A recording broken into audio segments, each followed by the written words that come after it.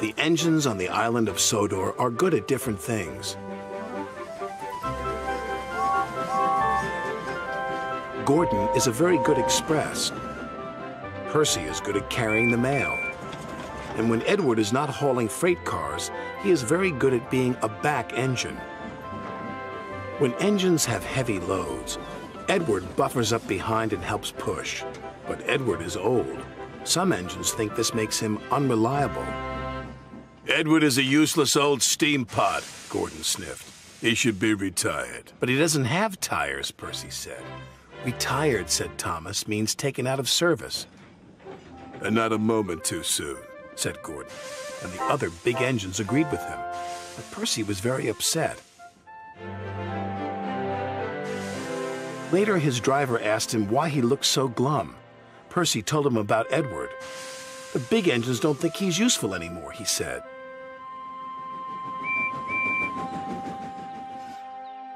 Percy's driver saw Sir Topham Hatt and told him what Percy had said.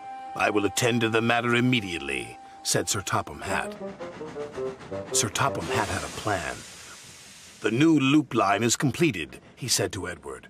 I want you to teach Stepney how to run it properly. But, sir, he asked, who will look after the freight cars? Duck will do your work, Sir Topham Hatt replied. When the other engines heard Duck was going to help them, they were pleased. Duck is very reliable, said Henry. It makes no difference to me, said Gordon pompously. I don't need a back engine. And he wheeshed away.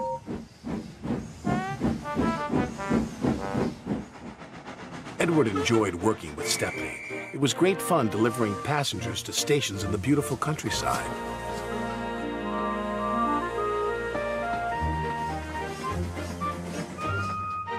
But Duck was not happy.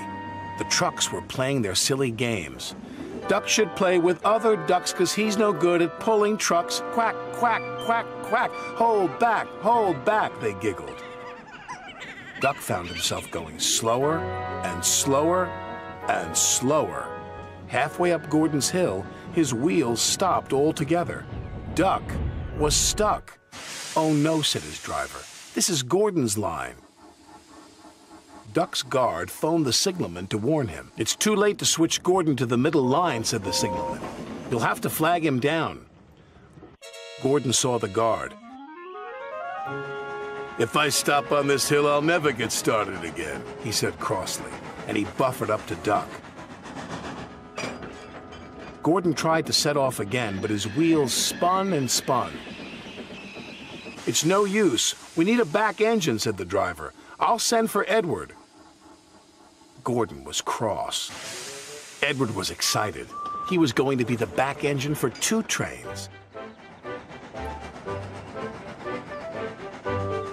Edward cheerfully buffered up and the strange train set off.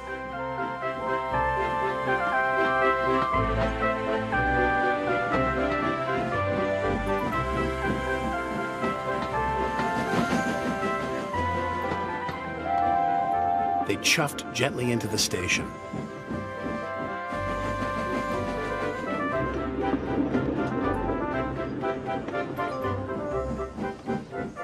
Look at that, laughed a boy.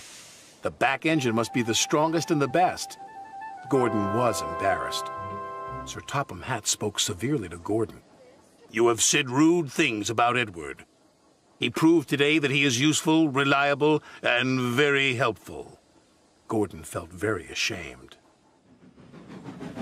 The next morning, Gordon apologized. Thank you for helping me, Edward, puffed Gordon. You really are a useful engine. It's good to be back, Edward chuffed happily. Sir Topham Hatt's plan had worked. There was no more talk about Edward retiring.